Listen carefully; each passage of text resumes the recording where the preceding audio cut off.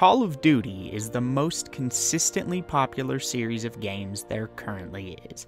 Unless something is releasing from a juggernaut like Rockstar, you can more or less guarantee that Call of Duty is going to be the highest selling game each year, despite always being released at the tail end of the year. This all really took off after Call of Duty 4 Modern Warfare released in 2007.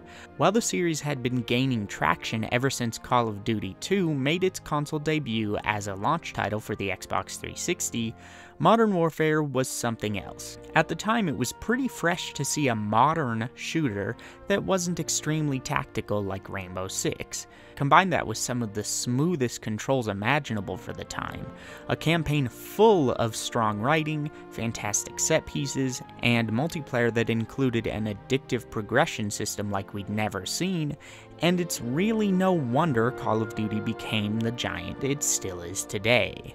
It's important to note, by the way, back in 2007, the campaign was still a major part of the experience for most people. While today a large portion of players never even touch the campaign because the multiplayer has overtaken the series, when Call of Duty 4 released, a lot of people still didn't even play games online, so the campaign was largely all they had. The campaigns generally get a bad rap today, with most people arguing that the early ones they played through, like Modern Warfare 1 through 3 and Black Ops 1, were better. Throughout the last month, I played through all 12 Call of Duty campaigns from Modern Warfare forward, on regular difficulty. I figured we could check this out, and see how true it is that the modern ones are supposedly so much worse. Were the early campaigns starting with Call of Duty 4 actually better? Are they worse? How does the series change over time, and what things stay the same? Therefore, for the next 12 days, or back-to-back if you're watching the final compilation video, we're going to look back at each campaign starting with Modern Warfare, and ending with the new Modern Warfare 2019 to see how they evolved over time. So, now that I've got over 70 hours and 1.1 terabytes of footage of Call of Duty campaigns to push through, let's begin with the game that started the avalanche, Call of Duty 4 Modern Warfare. Modern Warfare surprisingly wasn't the first Call of Duty campaign I myself played. That would be Call of Duty 2, right after I got my 360 in 2007. I don't even remember who I borrowed COD 2 from or why. I enjoyed it, but thought it was pretty standard. So when my little brother and his friend came home with a copy of COD 4 and started playing split-screen multiplayer, I initially brushed it off as nothing special. He borrowed it not long after, and since I was the only one with a 360, I was forced to watch him play it in my room. By the end of the training mission, I was already invested.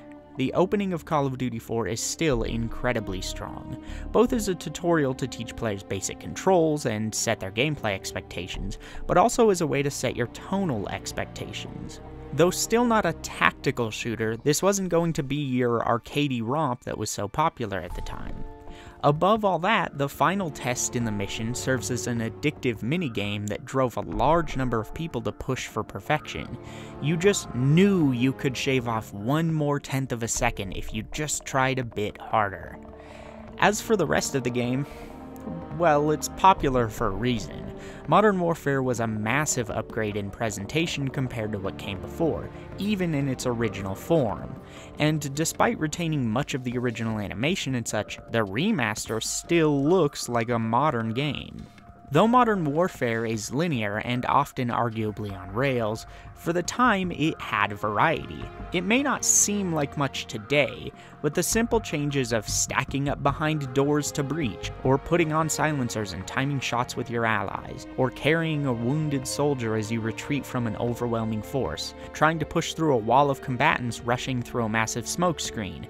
These are small alterations to the base mechanics, but it truly does add a lot to the gameplay, particularly since it knows when to quiet down, rather than being bombastic all the time. It even subverted expectations really well for the time, with scenes like the nuke. The quiet moments of reflection elevate the rest of the bigger moments. That's not to say this game holds up perfectly today. I'm sure a lot of people going back to it that never played it before would probably find it boring. in many ways, that's only because it was copied so often. The skeleton of Modern Warfare was taken by all of its competitors and assimilated, though they never did it quite as well. Despite knowing this game like the back of my hand because I played through it so much back in the day, I still feel there are a few objectives that aren't completely clear, particularly if you miss a bit of dialogue during a firefight. There are also still a lot of shooting galleries where it's just sort of a chaotic mess of bullets flying through open areas, and I found that there was way too large of an emphasis on grenades and rockets being spammed in your general direction. Enemy spawns are also tedious if you don't know that they can often effectively be infinite if you don't move forward. The idea is a good one to use sparingly, but in practice it gets old fast. The biggest issue, though, is the amount of flinch you experience when your character gets shot. I can imagine this isn't as big of a deal if you're playing on PC, but on a controller, the flinch was my largest frustration, because it seems to conflict with the aim assist.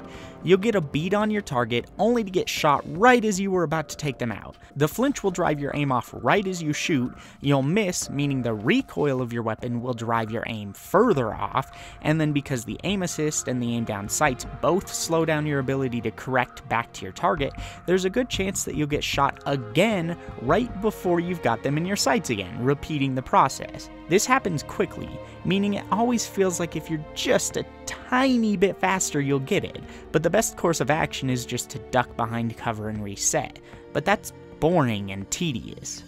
The idea of flinch is fine, but ultimately I found it incredibly annoying after just an hour, because you never quite know when you're going to get shot. Since all of the normal ballistic weapons are hit scan, meaning they don't shoot projectiles, but instead, as soon as you click, if you're on target you'll hit your enemy on the next frame, it's easy for enemies you're not currently aiming at to knock your aim astray.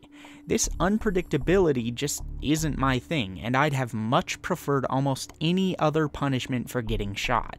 This could also be what drives me to want to use single-shot rifles and shotguns more than other weapon types, since with the single-shot rifles I can be more precise at longer ranges and don't have to deal with the recoil of an automatic, and with shotguns I don't even have to aim much at all.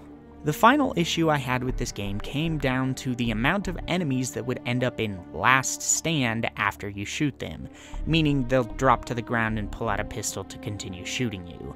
It's a near constant occurrence here, with probably a good 3 to 4 out of every 5 enemies doing it if you don't either get a headshot, do an extraordinary amount of damage, like with a point-blank shotgun blast, or use an explosive. When you're killing hundreds and hundreds of enemies over the course of the game, this too gets old. What this illustrates is that most of Call of Duty 4's shortcomings are related to raw mechanical design, rather than the actual structure of the campaign. It comes down to a handful of what I would call quality of life issues that add up, which is a good problem to have, all things considered. It's much cheaper and easier to fix something like this than to rebuild an entire level. Make it so that there are a few sections where enemies respawn infinitely, reduce flinch and the chance of last stand, and make the enemies less explosive happy, and this game still holds up really well. I mean, it still holds up pretty well anyway, but it could be better. The game's also not too much of a commitment either. On regular difficulty, it took me just over 4 hours to complete. As it is now though, I'd say Call of Duty 4 Modern Warfare is a solid experience. I could recommend it for sure, but only with the understanding that the core mechanics are a little rough by today's standards. I guess we'll see how they improve moving forward.